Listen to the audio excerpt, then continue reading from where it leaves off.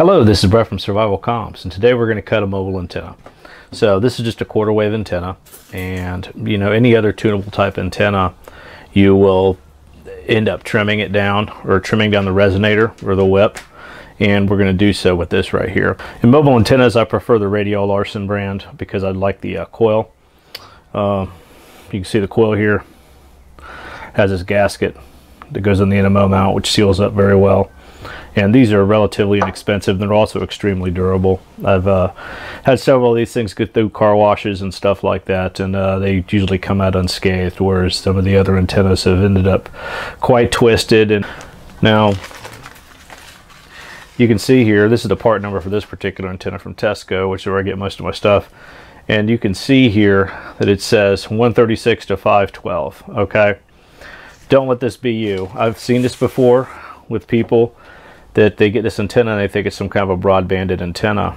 Basically, that's the range that this antenna will cover right here, which says 136 to 512 megahertz, and by cutting it. So what you'll do is sometimes, you know, we don't like to read the instructions, but here's the instructions here, and this gives you a cut chart. Like if we're going to cut this for UHF, you can see the length that we're going to want to cut it to here, and I'm going to cut this one for VHF. So if we look right here on our chart, and we can see that it's 18 5/8 for 145 megahertz. Now I prefer to cut these things a little bit long, and I prefer to cut them for the, for the top of the band. So what I'm going to cut this thing for is about 18.5 inches. So let's go ahead and get started. Okay, let's say that we don't have a cut chart included, or we want to change the band of a antenna that's cut already, that we know is a quarter wavelength at some other frequency, and we want to convert a VHF to UHF.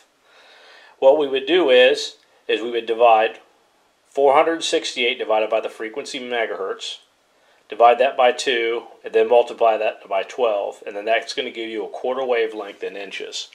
Okay. Now, there's other formulas, and this formula right here is pretty much rough rule. It's not, I mean, depending on the thickness of your conductors and stuff, there's a lot of variables in there, but this is going to put you in the ballpark right here for trimming one of these antennas. So, in our example here, 468 divided by 146 megahertz equals 3.205 feet. Divide that by 2, and it equals 1.60 feet. Multiply that times 12 to get the result in inches, and we come up with 19.23 inches.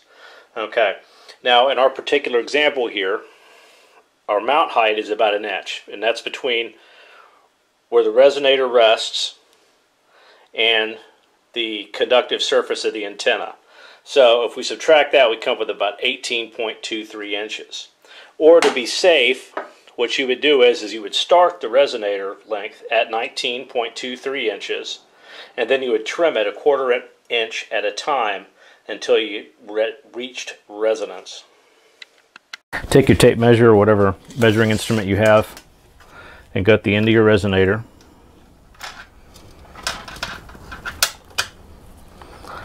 And measure out your length. Like I said, in the case of this one here, we want to go 18.5 inches. So I just take a silver Sharpie here and mark that for 18.5 inches. Now there's a couple different ways you can cut these. You can cut them with a hacksaw. If you do, you need a vise. You need to hold this thing in there and affix it in the vise very tight. There are cutters, I mean just like plier type, that will actually cut this stainless steel rod, but I don't possess those. So what I usually do is I just hold it with a pair of Leatherman tool here, and I use a small cutoff wheel and a Dremel tool, and just score it along here.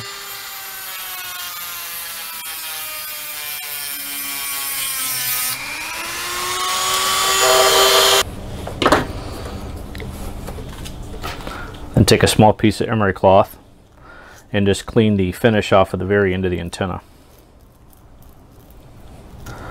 And this is just going to assist your continuity in your mount.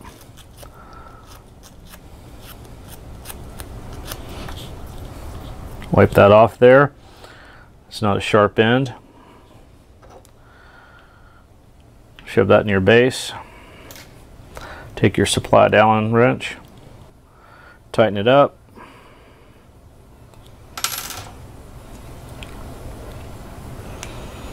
Go stick it out on your mount and check your reflected power. Okay, checking our reflected power here at 146 520 megahertz. We're pushing 11 watts forward.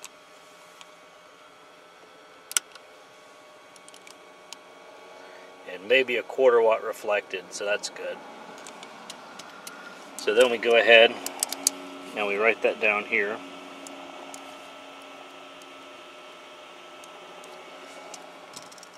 And then we change our frequencies and go to both edges of the band and record our results. Okay, we're going to give you the results of our antenna here and testing it with the reflected power meter here. We start at 146.520, always start midstream. Forward was 11 watts and reflected was 0.25 or a quarter watt. And that gives us an SWR of 136 to 1. Now, if you look, we also go low to 144.520. We had 11 forward and a half a watt reflected, which gave us an SWR of 154 to 1. And then we also went to the higher range, 147.520. We had 11 watts forward and 0.35 of a watt reflected for an SWR of 143 to 1. So all of those are acceptable, and you can see that this definitely favors the higher end than the lower end. So throughout the 2 meter amateur band, you're going to be good to go. If you have just a reflected and forward powered, you don't have a cross needle meter or what's known as an SWR meter, what you can do is you can use this simple formula here. And basically what you do is you find rho, which is going to be the square root of your reflected divided by forward power, which you can see over here. And then you can find your SWR at that point by taking 1 and adding it to rho, and dividing that by 1 minus rho, which you can see right here. And then you come up with your SWR of 1.355 to 1. And if you don't feel like doing the math, which, you know, if you learn how to do it without a tool, then you'll be able to do it with the tool. You can use a online app, or you can actually get one for your smartphone also, to where you just enter in your forward and reflected power, and it's going to give you a standing wave ratio. Okay, let's go through some troubleshooting here real quick. Let's say that these were our results right here. Well, this would indicate that our reflected power was higher at the high end of the band rather than the low end of the band.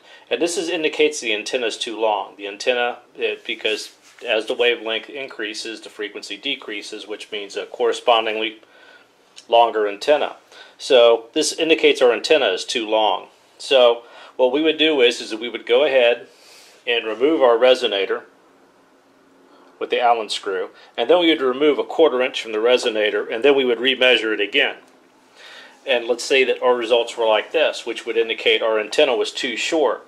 And what we would have to do in that circumstance is we would have to replace the resonator and make our initial cut longer, and I would probably go a full inch longer and then trim it up a 1/4 inch at a time until it was in resonance.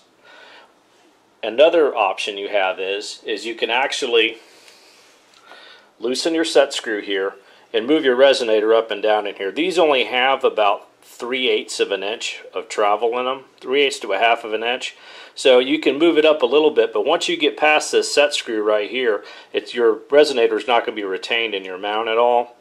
So resonator replacement would be the best long-term solution in that circumstance, or just rolling with our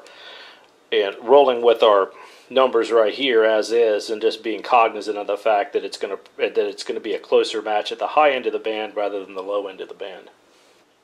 Well, now you know that tuning your 1/4 wavelength antennas is no big deal at all. And keep your eyes peeled for more antenna related videos. I hope this helps. This is Brett from Survival Comms. Till next time.